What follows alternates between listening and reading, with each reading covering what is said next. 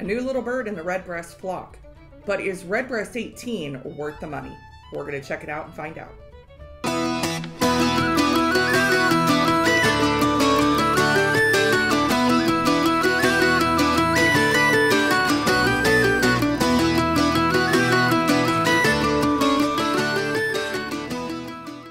Welcome to 4-Leaf Whiskey. So I know a lot of you are big Redbreast fans. I'm kind of a single pot still fan myself. So a lot of people are excited to see an additional core range item added to the Redbreast lineup. This is a Redbreast 18 year. This is an 18-year age-stated single pot still Irish whiskey. This one has been finished in bourbon barrels, oloroso sherry casks, cream sherry casks, and ruby port casks. Now, the last release from Redbreast that included some cream sherry casks was their Redbreast Christmas cake. That was a Middleton Barrel Club exclusive. A lot of you guys saw me drinking that. I love the heck out of that bottle. We actually finished it this past Christmas, so there's none left, unfortunately. But I was really excited to see cream sherry in this one. I really love that one. I'm hoping this one is similar. Now, this one is proofed down a little bit. This one is at 46 ABV. Kind of wish it was a little bit higher for an 18-year age-stated whiskey, but 46, I'll take it. This one is priced, the MSRP is $250 US. I'm sure just like every other release, state by state, you'll find some variety in that, but MSRP is $250. This one just released on September 12th. So if you haven't seen it yet, I know it has been spotted in the US and it's making its way. So you should be seeing this in your state before too long. I'm pretty sure this is going nationwide. I looked at the list of all the countries that this is releasing in, and I don't think anybody was left out. I think it's going pretty much everywhere. So poured a little bit of this nice, really dark gold color. Now the nose actually reminds me of Redbreast Lestat. I'm getting a lot of that candied almond, that marzipan on the nose of this one. But there's a good bit of oak spice coming through too on the nose. There's vanilla, caramel. There's cherry on the nose. I'm kind of getting almost like a cherry. Yeah, there's a little bit of cherry on the nose on this one. All right, let's go in. Let's launch it. So front palate, the first thing I'm hit with is actually the pot still spice. A lot of cinnamon. A lot more cinnamon than I would have expected. Which I kind of like. It's different. Cinnamon isn't typically a note I get on a lot of Redbreast. A lot of vanilla. I got more marzipan, more almond on the nose. I'm actually getting a little more hazelnut on the palate. And there's a chocolate note in there as well. The chocolate actually is what I'm finishing with. That chocolate note tends to go. It's a little shorter finish than I would expect on an 18-year-old whiskey, if I'm being honest. Which I have a feeling some of that is because it's been proofed down to 46%. I mean, it's not short, but it's not as long as I would like. Not quite as long as the 27. I don't think it's quite as long as the 21. A little bit of that oak spice coming through on the palate, just a little. The more you go back to it, the more it kind of comes out. Cinnamon, hazelnut, chocolate, vanilla.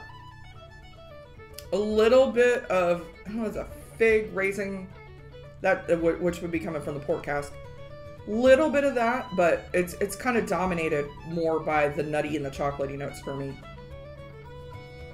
So I wanted to compare this to a couple other items in the core range, and let's see how this one fits in with the lineup. All right, so I pulled another couple bottles from the core lineup. Sorry if you can hear that noise. My neighbor is mowing their lawn. So I don't have the 21 year, but I do have the 12 and the 15. So over here in the average drinker glass, I have Redbreast 12. In the Whiskey Encore glass, I have Redbreast 15. And in the Two Stacks Friends of Irish Whiskey glass, I have our 18. The one thing I can tell just by looking at these is that the 18 is darker, is definitely the darkest in color out of the three. Some of that I attribute to the Oloroso sherry casks that this has been matured in, because the 15 is the one that's more bourbon cask influence, less sherry, and that one is the lightest of the three, which I would expect. So some of it is due to that, some of it is due to age. So we're going to see how this fits into the lineup. Now, for the price point, for the age, I would expect this to be substantially better than the 12 and the 15. I mean, at least it should be a step up from the 15, but let's see. So first I'm going to start with the 12. Now the 12, this one is a lower ABV. This one is the 40%, 80 proof. Big red fruits, shortbread cookie. It's just a solid whiskey all day long. All right, let's go to the 15.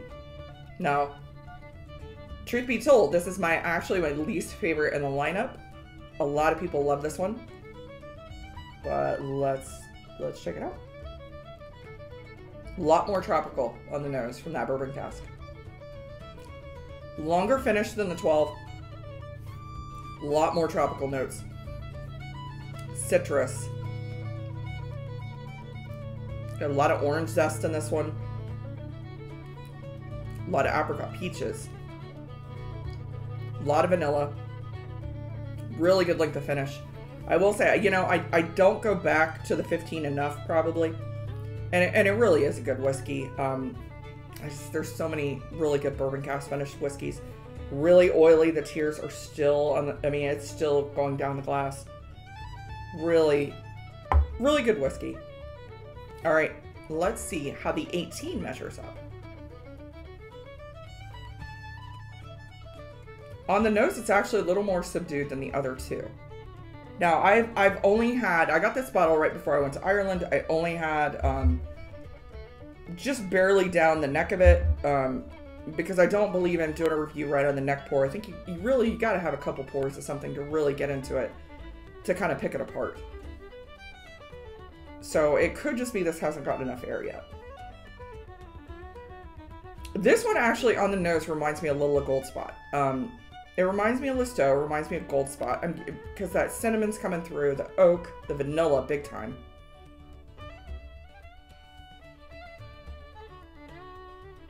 Those marzipan notes are coming through. It's not, I'm not getting the fruit like I get a little bit of like a dark cherry note, which the only other Redbreast I can remember getting that one on, it was the Redbreast small batch US release in 2020. But it's not as pronounced as that one. It's very subtle, but it's there, but it's very subtle. Now you got dark black cherry. So the 18, I'm not sure if that finish is as long as the 15, or it's probably equally as long. The spice is higher than the 12 and the 15. So if you like a little more spicy single pot still whiskey, this 18 is going to be it for you. Because the first note you hit front palate is that spicy cinnamon. Vanilla, a lot of vanilla on this one. Then it's definitely kind of like hazelnut, chocolate. I have to dig for fruits on this one. Honestly, I'm not getting as much fruit on this one as I do on the 12. But if the fruit I am getting, it's a little bit darker, like a fig raisin kind of thing, which I typically do get with port cast, so I'm assuming that's coming from the Ruby port cast. But a lot more spice, a lot more, it's more desserty, but think like spice cake, like something really spicy. I think I am getting some oak spice on this.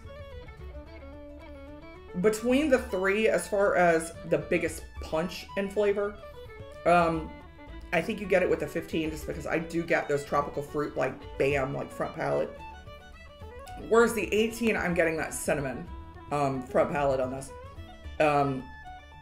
It does remind me a little bit of Gold Spot because I am getting the Gold Spot 9 because I am getting a cinnamon toast crunch kind of vibe going on in this one.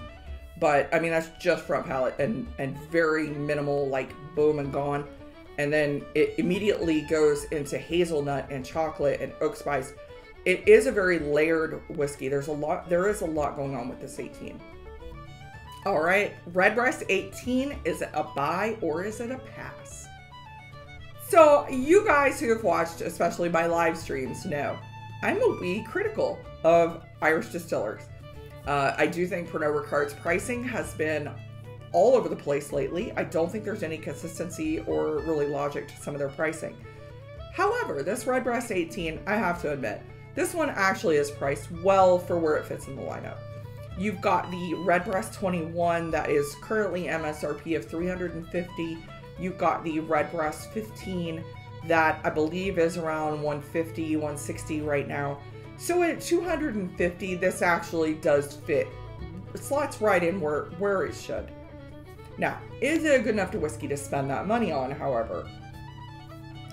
One thing I do appreciate about this is that it is different than the others in the lineup. You know, you've got your 12-year, your 15-year, your 18, 21, 27. I think if you put all of those in a lineup, there is no way you're going to mistake one for the other. It is different, and I do appreciate that. I appreciate them not just slipping another whiskey in that tastes like something else. So I appreciate that in that regard, that it's different. My probably only complaint, and it's, you know, it's more me, is that, you know, I wish it tasted more like the Christmas cake. I'm a bit spoiled, me and my friends, you know. We've had Christmas cake, we've had a lot of Redbreast single cask, so this one I think is more appealing to the masses. I do think it is a nice whiskey. It is, I wish it was a higher ABV, 46, you know, 18-year whiskey. I kind of wish they'd have bumped it to 50. That would have been nice. Or 50, you know, 50, 51 would have been nice.